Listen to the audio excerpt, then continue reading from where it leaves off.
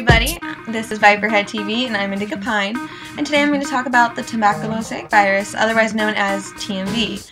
Now when I stumbled across this virus, I actually had never heard of it before, and I didn't know if I was just a bad cannabis person or if, a lot of cannabis growers or, just people that love cannabis and know a lot about cannabis if they've never heard of it either. So, I figured I'd, make a video of it and kind of talk about it a little bit and give some people a little bit of information.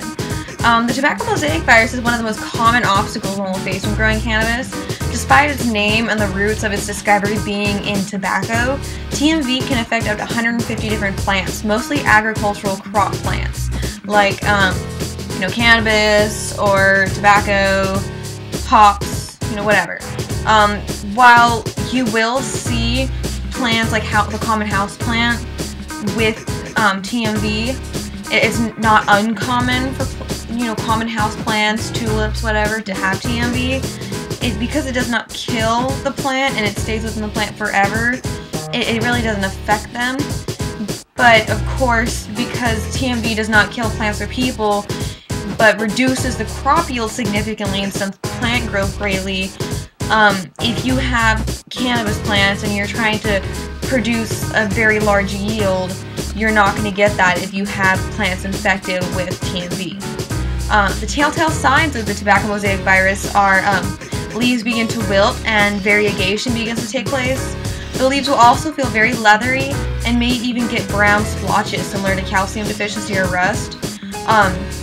Another sign, and it's not a very common sign, but I've seen it, you'll start to see little tiny boils almost. You'll see a nice healthy leaf and just tiny little boils, almost look like it burnt from the inside or something. So that's another thing to look for. TMV is a very strong virus. It's able to live within dead plants and in extremely hot or freezing weather. It can live in I think temperatures below freezing for I think centuries or something. It can be spread through insects. If an insect carries it from one plant to another, that's one way of contaminating. It can also be spread by touching a plant with contaminated hands, or by smoking contaminated tobacco, often found in generic cigarettes. The virus can also be spread by handling marijuana plants after smoking a cigarette, or a pipe, or using any sort of tobacco product. Blunts, if you smoke a blunt and it's a generic blunt and the tobacco in that blunt just happened to have TMV, it's not your fault if you smoke that blunt and go touch a plant and gets TMV, but the only way you can stop that from happening is if you just wash your hands before you touch that plant. It would not be wise to just dispose of the contaminated plant. One should bag it and seal it and toss it far, far away, maybe in the next town or something, if you hate someone that much, to not just burn it or something. That's probably the best way to get rid of a plant with TMV, is to just burn it. Then you just don't have to deal with the virus in the plant anymore. Similar to the common cold virus, there is no cure and no way to kill TMV. The only way to prevent TMV is to maintain sanitary conditions within the plant environment, and to always make sure your shoes are off and your hands are washed and clean and sanitized and 100% contamination free before you enter the plant environment. Research has shown that plants grown from seed in either a pot or a bed are more susceptible to the disease during transplant.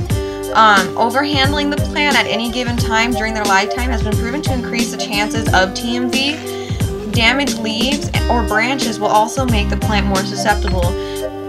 Obviously you're lowering the immune system significantly when you accidentally break a leaf or branch, so that is very common. You break your leg, you're more susceptible to a stomach flu.